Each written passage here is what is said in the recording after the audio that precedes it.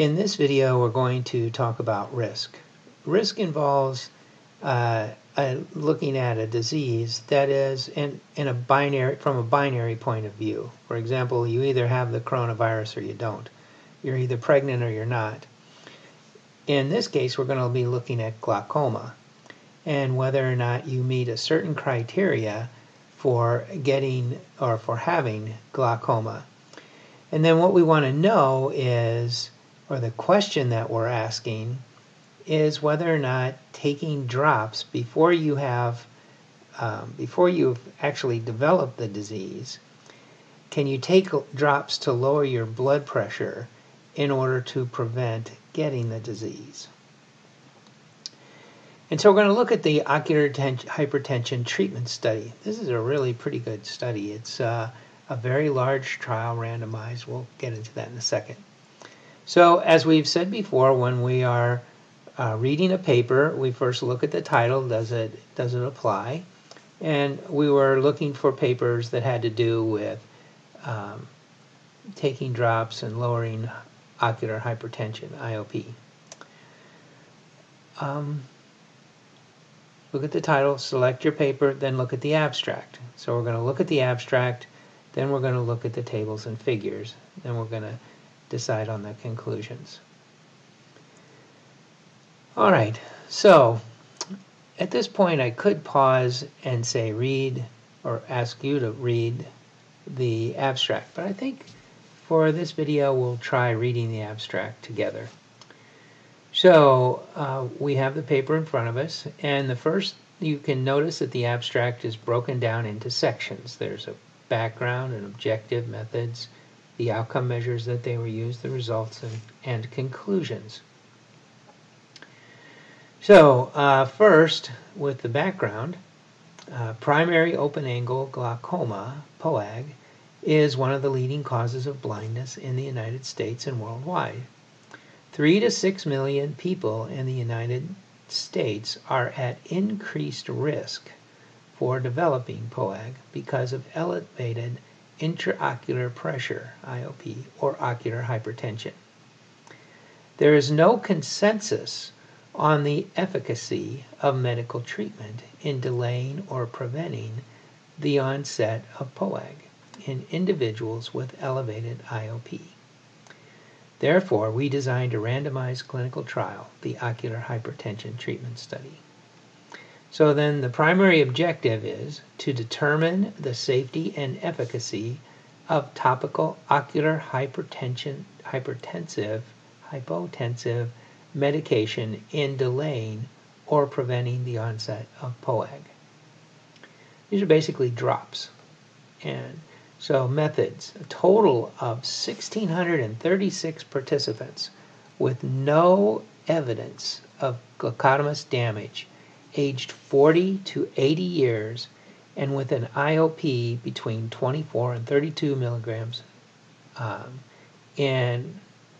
millimeters pressure in one eye and between 21 and 32 in the other eye. These people were randomized to either observation or treatment with commercially available topical ocular hypotensive medication. The goal in the medication group was to reduce IOP by 20% or more and to reach an IOP of 24 or less. So we can consider a few things out of this methods section. First, the design of the study, randomized controlled trial. The large number of participants would lead us to believe that this design would be rated an A, get a grade of A, because this is a good study. It's also, if we went into the methods, it's a multi-center study. It looks at a broad range of people. But one of the interesting things is it's not measuring a specific or testing a specific drug. It's looking at any drug, any drop that lowers hypertension. Hypertension, yeah. So it's a hypotensive drug that is designed to lower hypertension. And it's looking at people in the age range where they're going to start, where the increase in glaucoma is starting to show up, those people that are 40 to 80 years old. So, main outcome measures. What are they looking at to test this? The primary outcome was the development of reproducible visual field abnormality or reproducible optic disc deterioration attributed to POAG. Abnormalities were determined by masked, certified readers at the reading centers, and attribution to POAG was decided by the masked endpoint committee. So this is really good. They're giving people the information about each patient, and the people that are evaluating the outcomes don't know whether they were in the treatment or the placebo group. And not even a placebo, because it didn't give them anything, just the group that was observational. All right, results. During the course of the study, the mean and standard deviation reduction in IOP in the medication group was 22.5% plus or minus 9.9%. So that's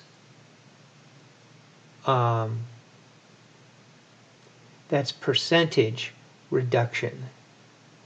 The IOP declined by 4% in the observation group. So the observation group went down a little bit, but not much compared to 22.5%. But that's not, this is a good statistic, and we should look at the effect size of this. But for purposes of risk, we're going to look more at the next test. So at 60 months, 5 years, and I think this study went on for 7 years, we'll see in a minute, the cumulative probability of developing POAG was 4.4% in the medication group and 9.5% in the observation group. And this uses what's called a hazard ratio because they're looking at changes over time. It's equivalent to a relative risk. And hopefully you've read the relative risk brief. If you haven't, you should probably do that before continuing. And the 95% confidence interval was 0.27 to 0.59, p less than 0.001. There was little evidence of increased systemic or ocular risk associated with ocular hypotensive medication. Okay, so let's think about this for a minute. What have we shown here? We can bring in a little spreadsheet here. So if we, rather than use the hazard ratio, we just calculate the relative risk, we have a 0.044 or 4.4% divided by 0.095% of those people that, so 4.4 got proceeded on to glaucoma. We should probably talk a little bit first about the visual field and what they're looking at there, or the reduction in the optic disc. So the idea behind glaucoma is that your retinal ganglion cells are deteriorating, and when that happens, the nerves going through the optic disc start to they die, or the retinal ganglion cells send nerve signals down the optic disc. The neurons go through that to the brain, and as your retinal ganglion cells deteriorate, that optic disc has fewer fibers, and so it decreases. That fiber layer that's going through that hole gets smaller. well, the hole gets bigger. The fibers are fewer. The other thing is that your visual field. So you go into an instrument, or you look at an instrument that has a, you look at it, it has peripheral versus central, and central vision, and it's a little bright light that flashes on, and you have to see whether or not you saw it. And as your retinal ganglia cells die, they miss those little bright lights. So the question is, are you able to see them? And then the computer plots out a map of your visual field and shows where you're missing stuff. So I have this panel that looks at these drawings. Now later in the methods section, it also says that you have to have this 2 or 3 times in 2 or 3 consecutive visits, and then if after 3 consecutive visits you still have a problem, they'll say you had glaucoma at the first visit. So that's how they measure it, and 4.4% of the people that were taking the medication had developed glaucoma versus the reference observational group that had 9.5. And this is a relative risk. It's the risk if you have the medication. It's a risk if you don't. And the ratio is 0.46. Now, if they were equal, they were both, say, 5%, or if they were both 9%, then that ratio would be 1, and there'd be no difference between the groups. But this is less than 1, and so it shows that the drops were protective. And another thing about the confidence interval is that you notice it's 0.27 to 0.59. Both the lower and the upper confidence intervals are less than 1. And that's why the significance of the p-value is 0.001. And given this statistic, the probability of finding or of having the probability of getting this value when the null hypothesis is true, which is 1 in this case, is very small.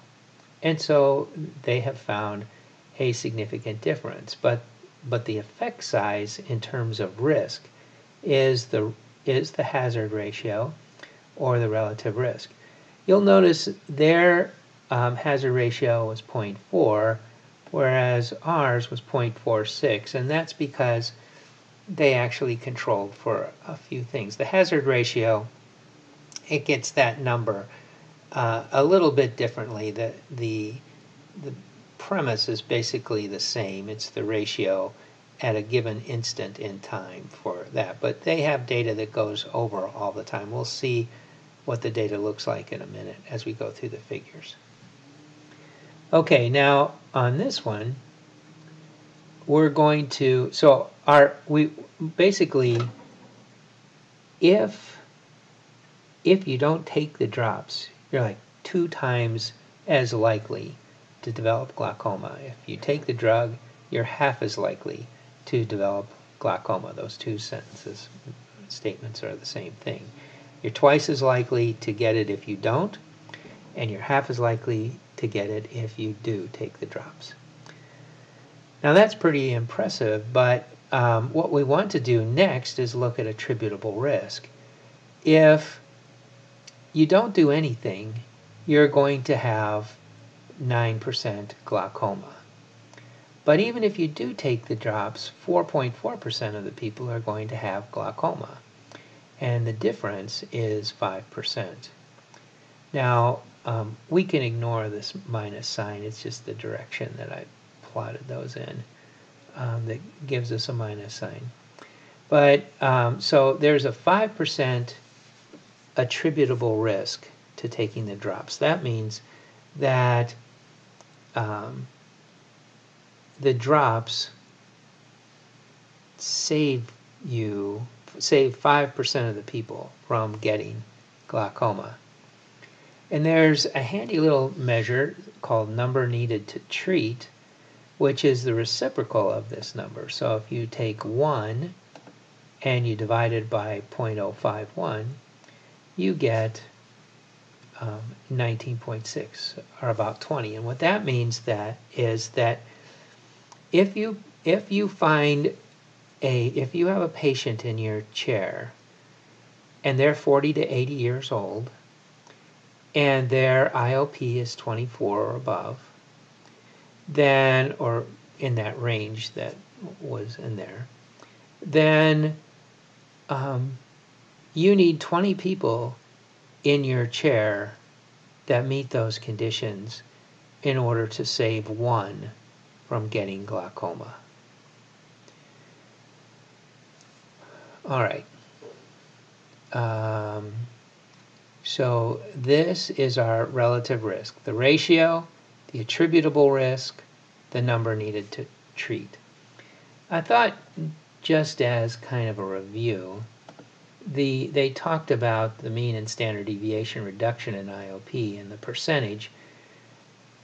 I kind of really rather do it by the actual values, but this is what we have here. So 22.5% with a standard deviation 9.9 reduction for medication, 4, and 11.6 standard deviation for the observation group. So that's 22 and 4, 9.9 standard deviations, and 11. We come up here and we look that we're taking 22 minus 4, and then dividing that by the average of the standard deviation, and we get a difference in effect size of 1.7. Remember, we have said that the clinical relevance, minimum clinical relevance is 0.5.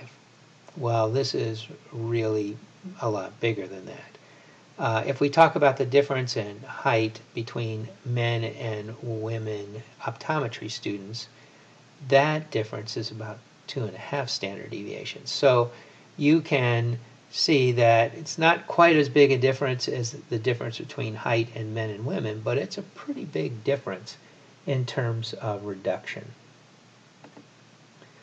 All right. And then they didn't seem to have much in the way of side effects. So their conclusion was that topical ocular hypotensive medication was effective in delaying or preventing the onset of POAG in individuals with elevated IOP. Although this does not imply that all patients with borderline or elevated IOP should receive medication, clinicians should consider initiating treatment for individuals with ocular hypertension who are at moderate or high risk of developing POAG.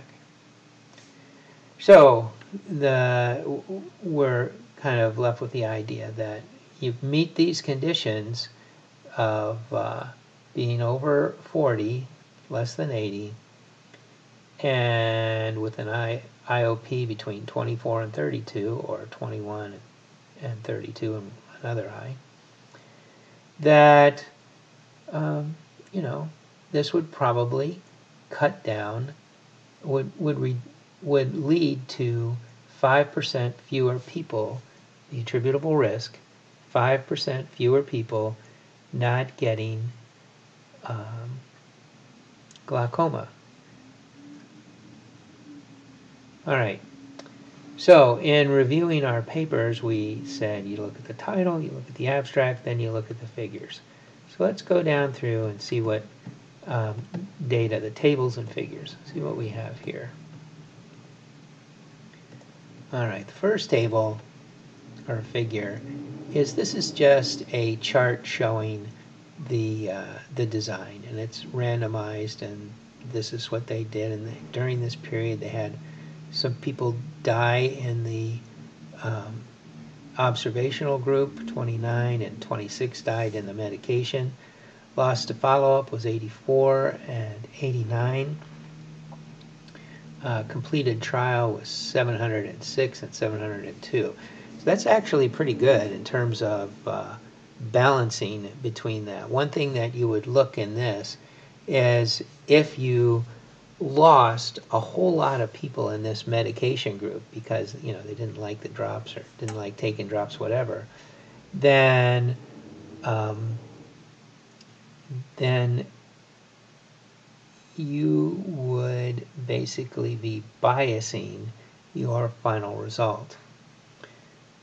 So the loss to follow-up is about the same, number died is about the same, so this is a really pretty good study in terms of the design being an introduction to bias.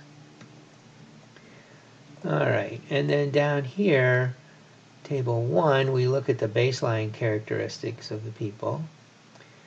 And these are all the things that they looked at. Table 1 in papers is usually a talk about baseline levels. Who was in the study? What did they look like? This is what people looked like. 35% or 36% were 40 to 50 years old. 6% were over 70. The race was predominantly white, with African Americans coming in second.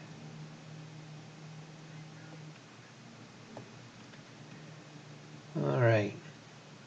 Now this is a plot of the IOPs. So this is baseline when they first came in and they were measured.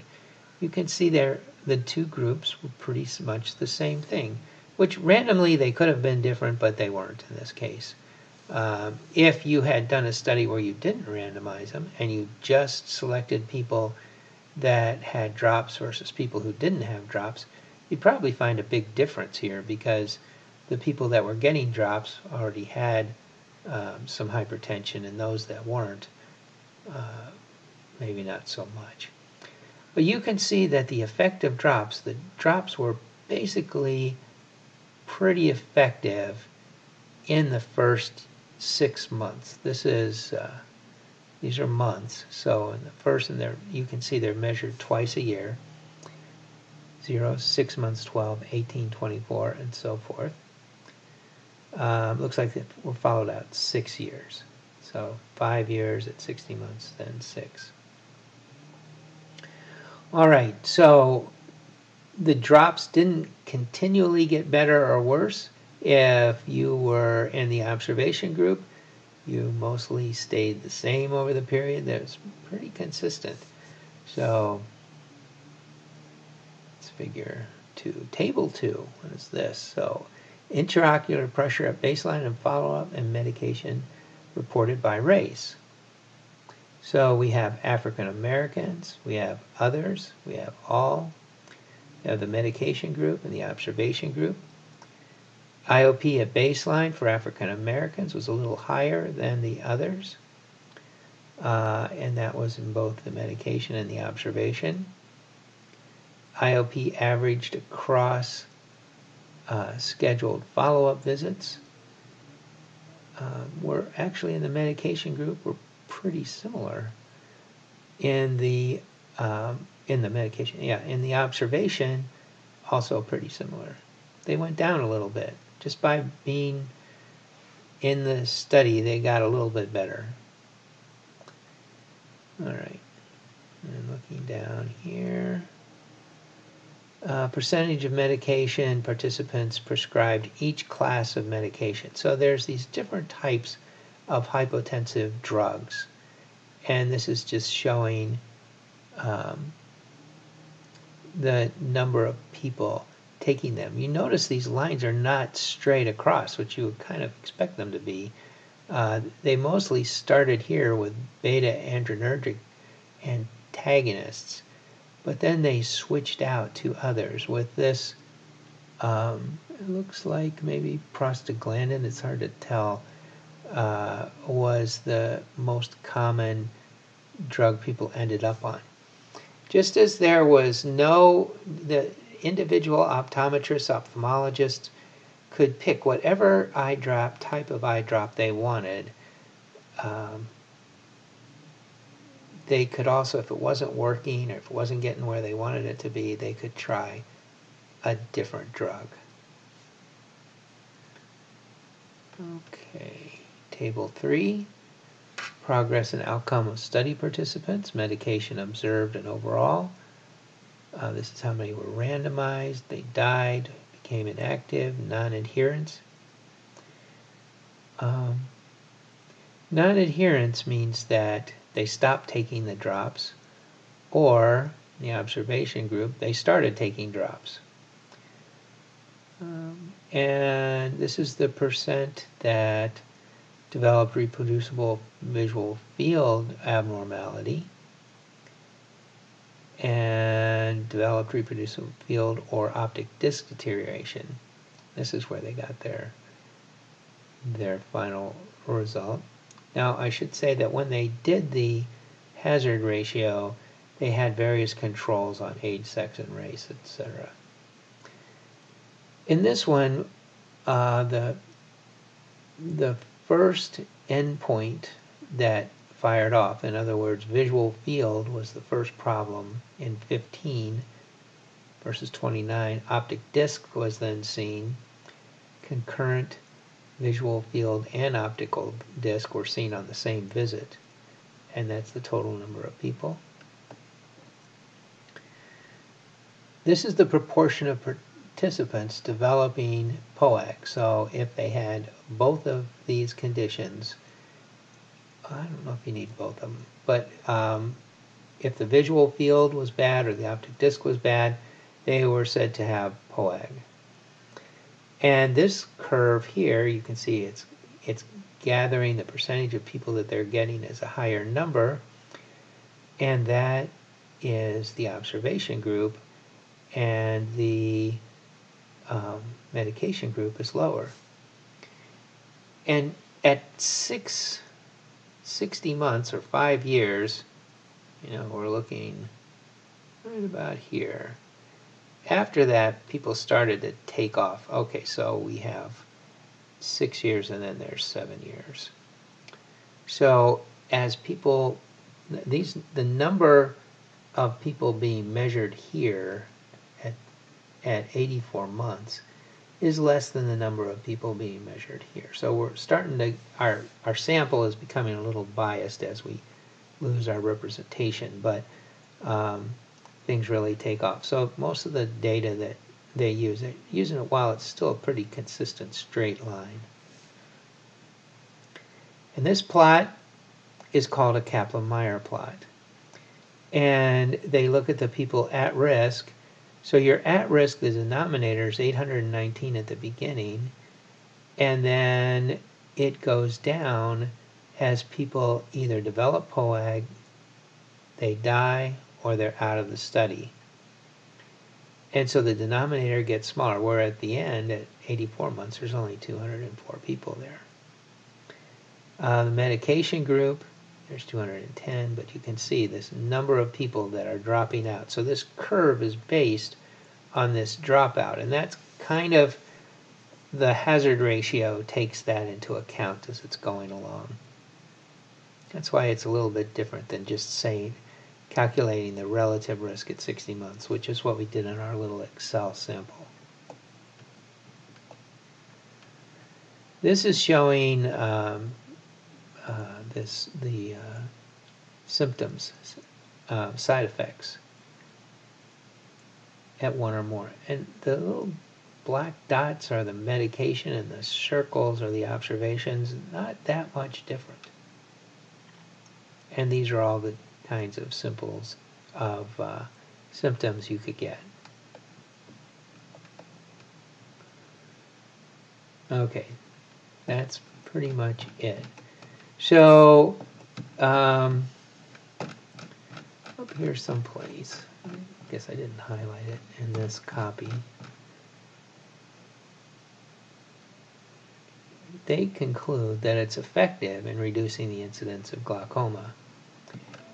And they would kind of leave you with the impression that if you find somebody in your practice that meets these criteria, so they're over 40 years old, um, they find a clinically significant effect of taking the medication, then it seems like it would be a good idea to give the drops.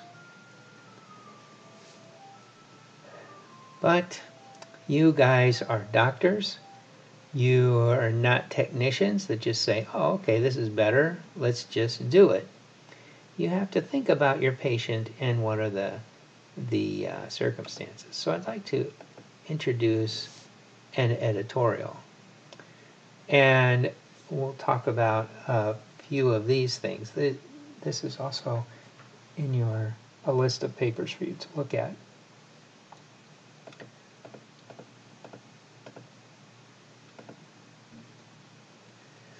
Now, I'm pretty much just going to tell you what this says rather than read through the whole thing.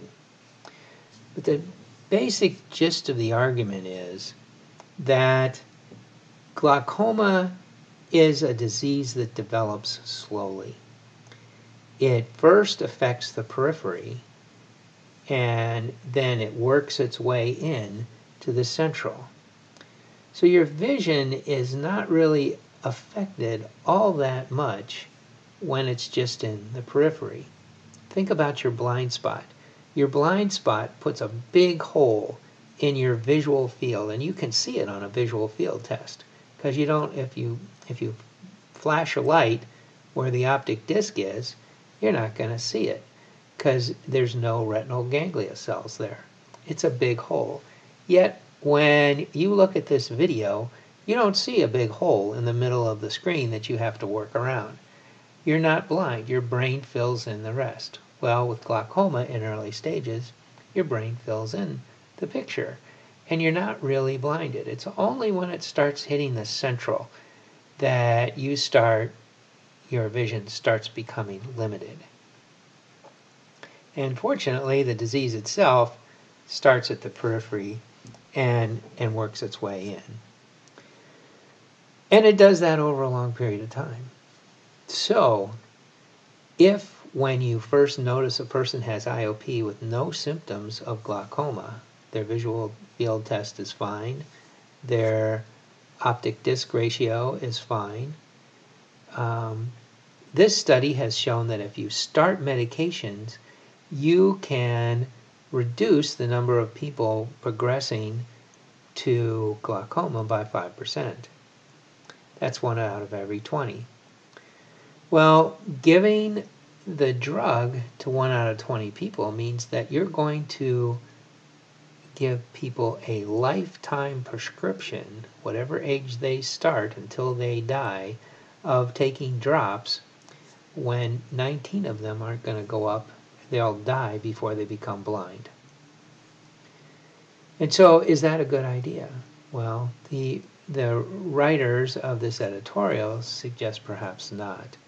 That the disease progresses slowly enough, you can track them. You should surely let them know they are at risk for glaucoma, and that you as a physician are going to follow them, and when it looks like they're going to start to develop the disease, then they'll treat it.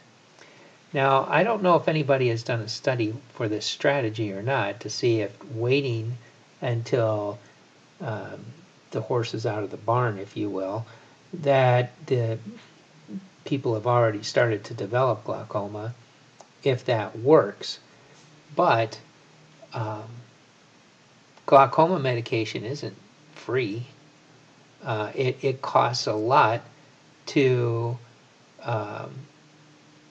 give to each of those sets of 20 people to save one of them from blindness. And most of the others are going to die before they become blind. So, even if they have glaucoma.